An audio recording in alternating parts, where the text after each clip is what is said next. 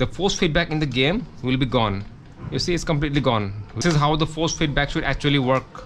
Option, let's say you change this effect.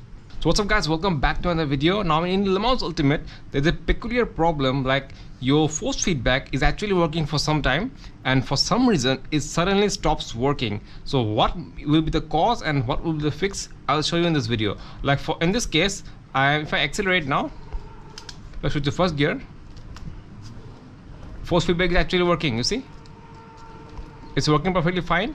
And let me show you, my force feedback is actually by the game, not by the wheel. If I go to settings, you see it's by the game, not by the wheel. If I select by the wheel, then game will not have any control over the force feedback of the game.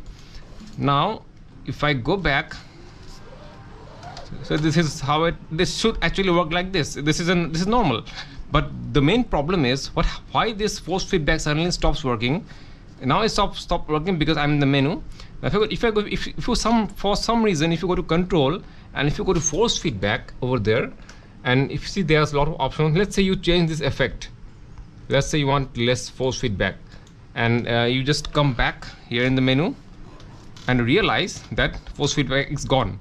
After making a change in the force feedback settings, the force feedback in the game will be gone.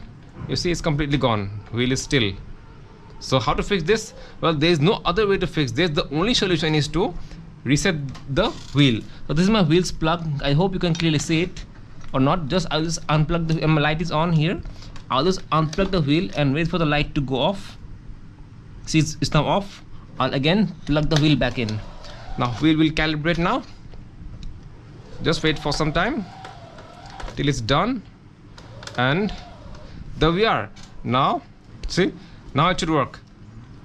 Now if I turn left, see, my wheel is again working.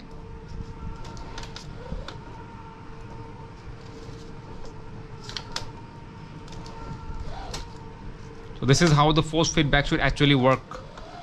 Work like this. Okay, so this is actually a bug in the game, nothing more than a bug. Well, the game has been buggy after still a year, but yeah, anyway, this is the only solution for now. I'm pressing the accelerator. This is why the game is actually moving like this.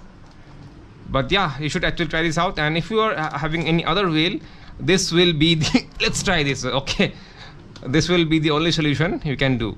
So till then, hope you really like this video. If my video helped you in any way, a like will definitely be appreciated. And stay tuned for more crazy videos like this. And till then, happy racing.